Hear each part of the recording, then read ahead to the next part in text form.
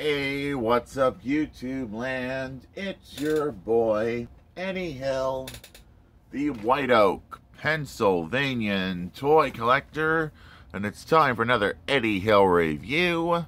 It's review time, people.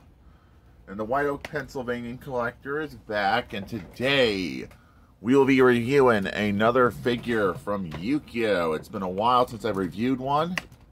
And it's Blue Eyes Ultimate Dragon from 2004. And we will be showing off this Flash figure because I've never had the Flash in my collection too.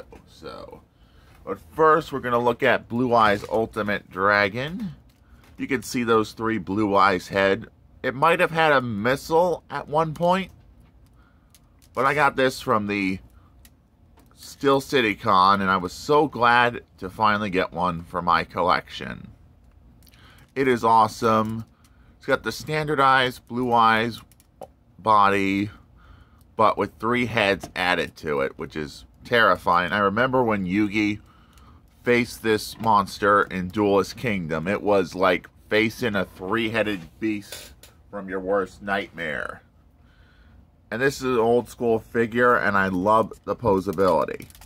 Not much, no elbow joints, which is a real shame, but you can get some action movement out of the head with this. Isn't that cool? Legs are on a rotation. No bend at the knee or anything like that, because this is an old school figure from 2004. That figure is around the era of my childhood here, and it just looks awesome looking. If you're looking to get one of these, you can probably find it on eBay for a good price, but I'm just glad to have this one in my personal Yugioh action figure collection. Now for comparison, here he is next to my original Blue Eyes White Dragon. This is three combined into one. We got another one of Kaiba's monsters to compare that to. Another dual monster he's used in his deck.